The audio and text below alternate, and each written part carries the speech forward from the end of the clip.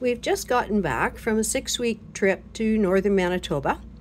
Our garden is run over with weeds, but some of these weeds are some of my favorite plants. This stuff is called Creeping Charlie. Seems to be very similar to the bindweed that I really like, but it doesn't spin itself around and around, so it doesn't have that kind of type of characteristic to it. But I went out and just basically pulled up a whole bunch of this, and I'm going to use it today to do some printing with. So I'm going to start, this plate hasn't been used for quite a while, so I'm going to start with just a few little simple roll-ups and just see how it develops. It may need a couple of prints just to kind of get it going. That's the carbon black. And I'm just going to put in a bit of anthracnone blue with it, which is kind of just mellows it out a little bit. I'm going to be using most of the surface of the plate. My tissue isn't quite large enough to cover the whole surface, but you know, it'll all work out in the long run. Don't sweat the small stuff. After all, I'm not working here on prints that would be an end product in themselves. I'm just working on them as design elements for my future collage stuff. So I kind of know what I'd like, and I'd like to print some more of that. So we'll see how it works out.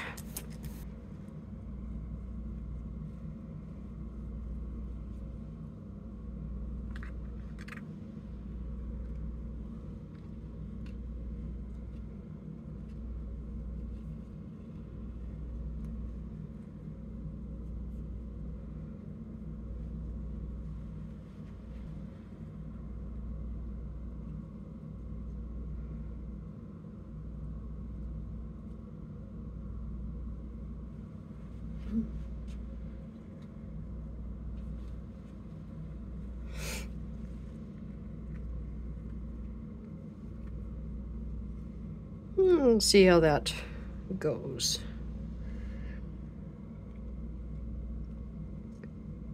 So I'm printing today on the Spectra art tissue.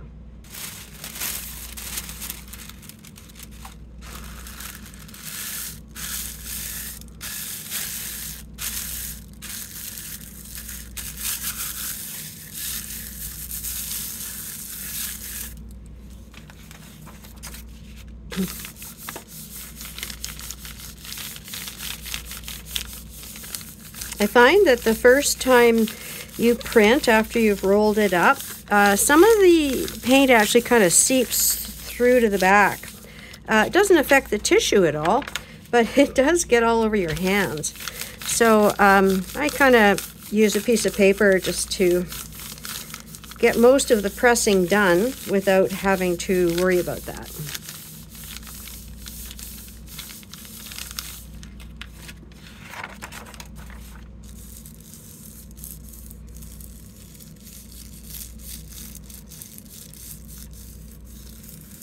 And I just use my thumb to push in the stems a little bit, make sure I get a clean outline of the leaves and the little buds.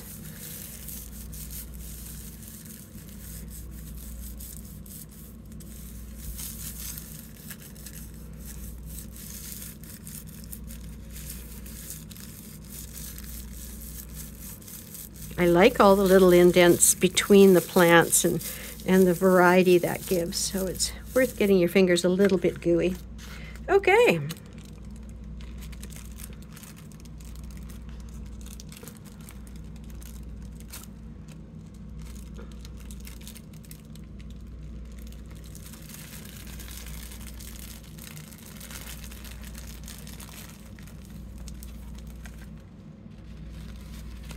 So this is a dark negative.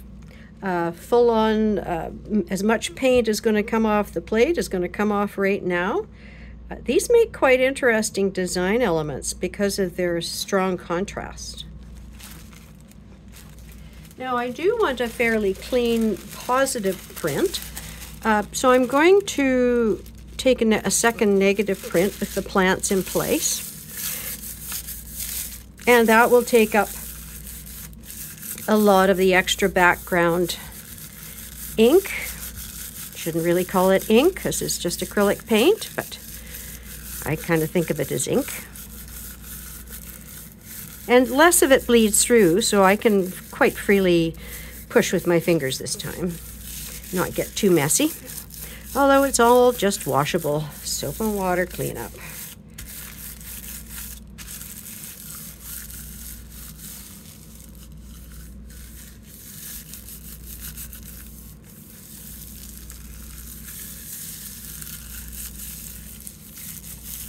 Some colors lift quite easily, other ones sort of stay on the plate longer. This black is a pretty good color to lift. Oh, and you can see some of that nice anthracnone blue bleeding through there as well.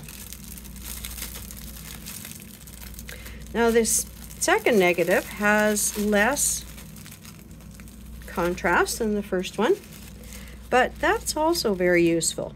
If I wanted to take a chunk out of this and collage it in, it's not such a big impact. And looking at the amount of ink I got off of there, I'm going to take a third negative. Otherwise, my background plate is going to not be as clean as I want for this particular positive.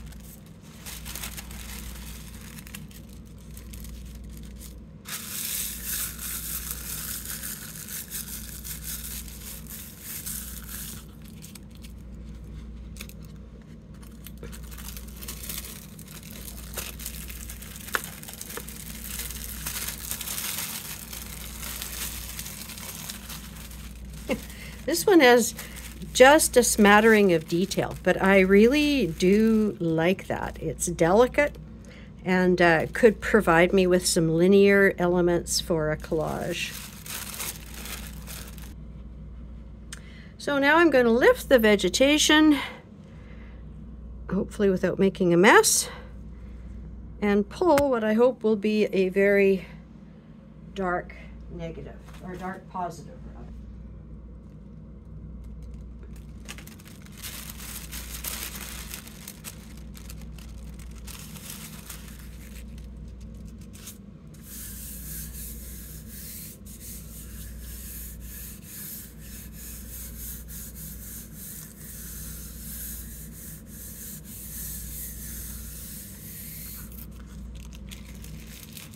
When I was in northern Manitoba, I had a lot of chance to just think about what I liked about my recent work, what did I like best about it.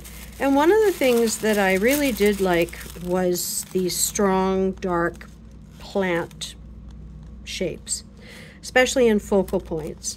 So this is going to be a pretty valuable piece of tissue for me. But having said that, this second positive print, often referred to as the ghost print, I find that this gives you material that you can use in backgrounds.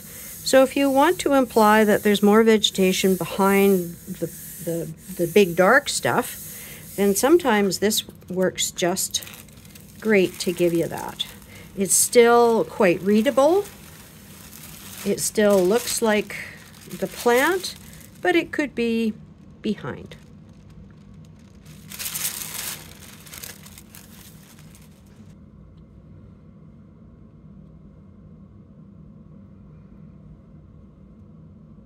It's a bit of dioxazine purple.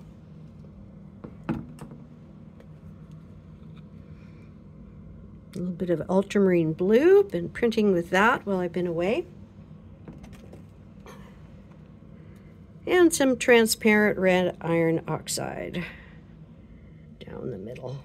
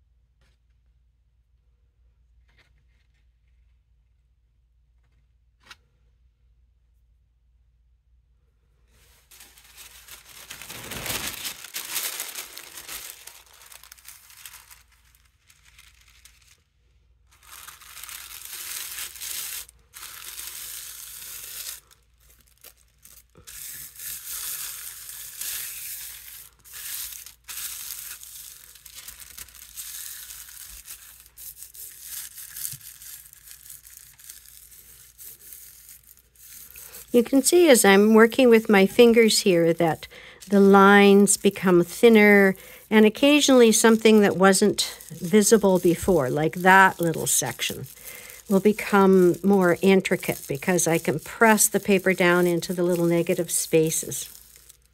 So depending on what you're looking for, that can be a helpful thing to do. But, you know, it's also individual. It really just depends on what you're looking for, how it appeals to you. The whole choice of plants is so individual.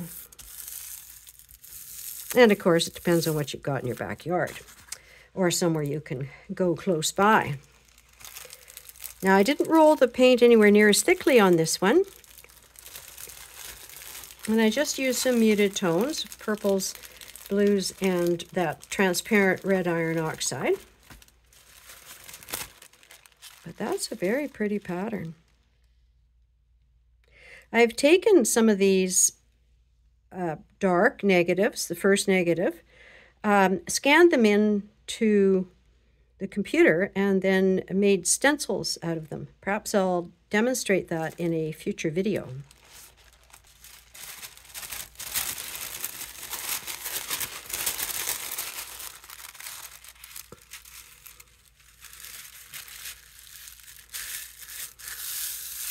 So this is the second negative. It's going to take up a lot more of that paint, but there's not going to be anywhere near as much contrast as the first negative. And again, I'm pressing in. I really want quite a clean, positive print. When I pull the plants off, I want there to be a fairly good definition. And that's just based on what I've been doing lately with the collages. So, yeah, I'm just pressing in a little bit.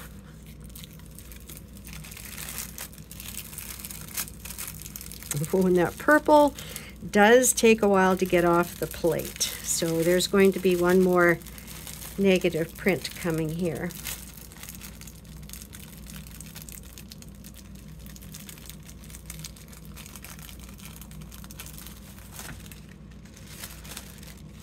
Yeah, quite a nice color pattern there, really.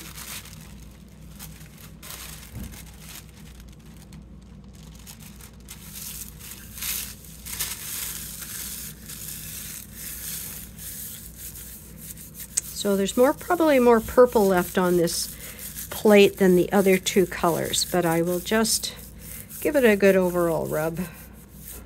Get as much of that up as I can.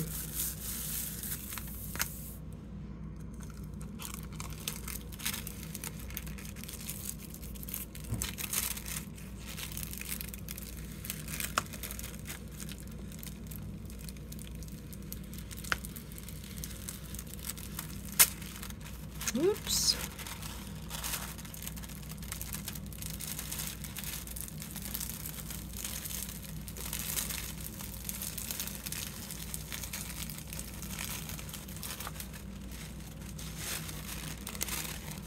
Oh, yes. Again, some very interesting little vague linear shapes.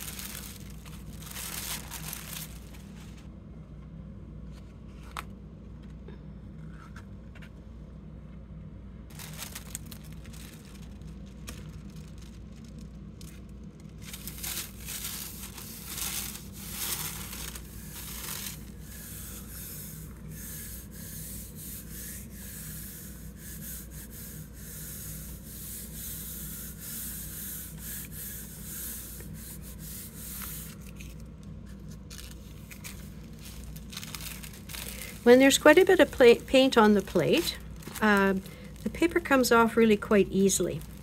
But as the paint gets a little thinner, and especially on this plate that hasn't been used for a while, it gets a little bit harder to pull it off without tearing it. You just have to be careful. Oh yeah, I'm very happy with that one.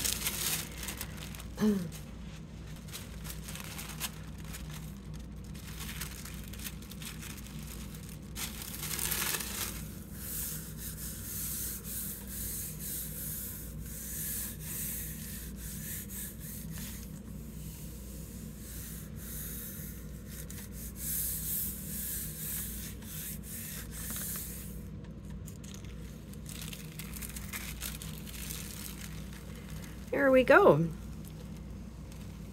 Quite a bit fainter.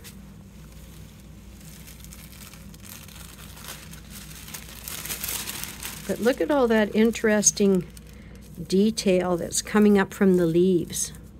Sometimes you don't see that, a lot of that in the first positive prints.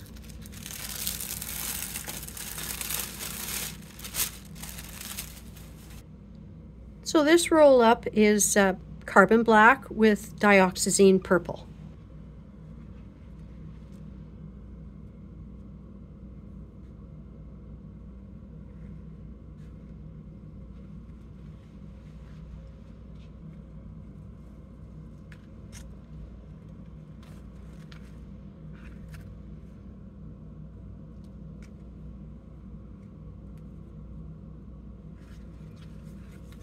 I have so much of this in the garden, and I know my husband's going to clean that out at any time. So I am actually using fresh plant matter for each roll-up, and that's not something I normally do. Normally I manage to get several prints out of a particular piece of plant.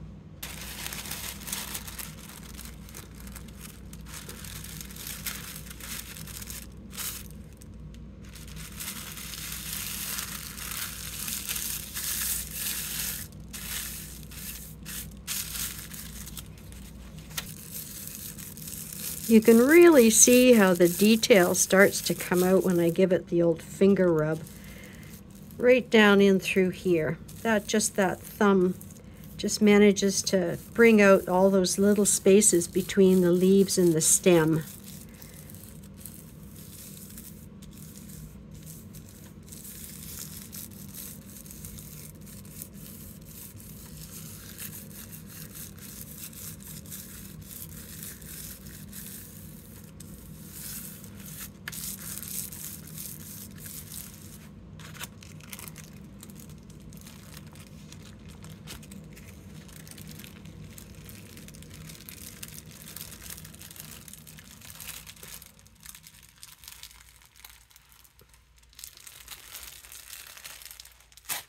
Whoops.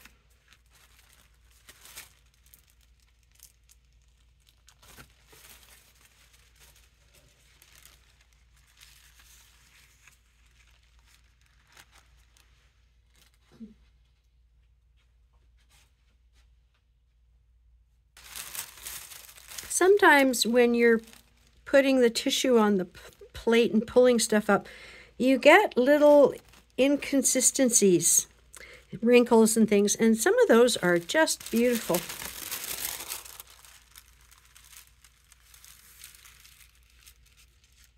And this is where you get to see them on the second print.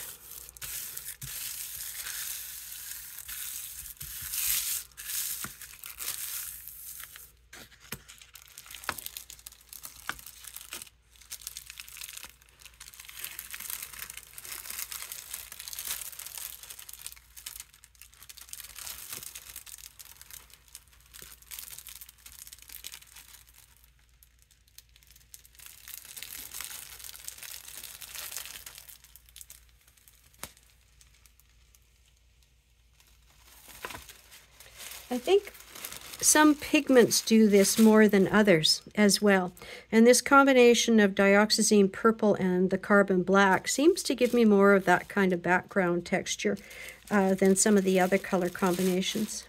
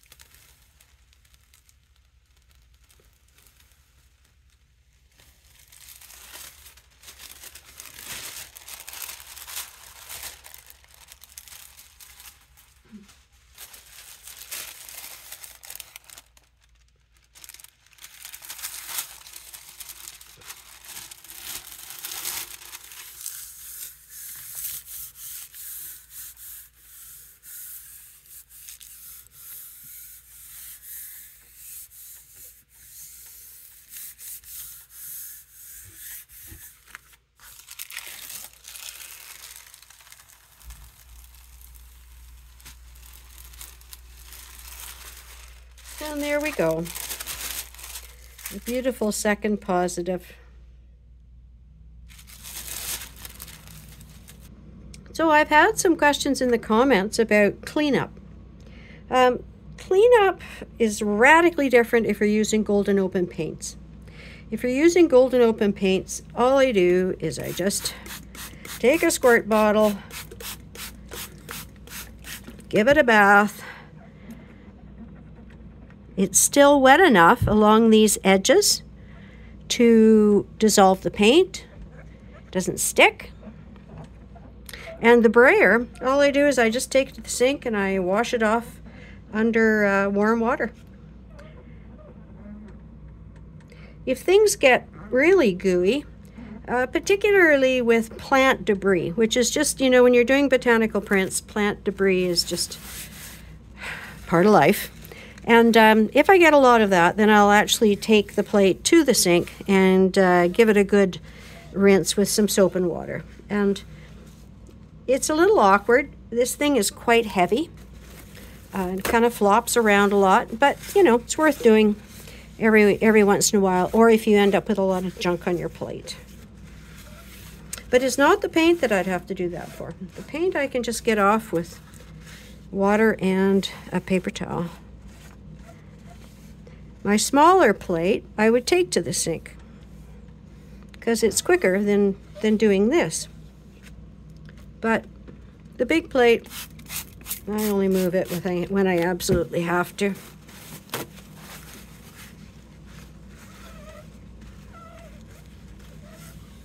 See, I'm still taking off a little bit of color there, so.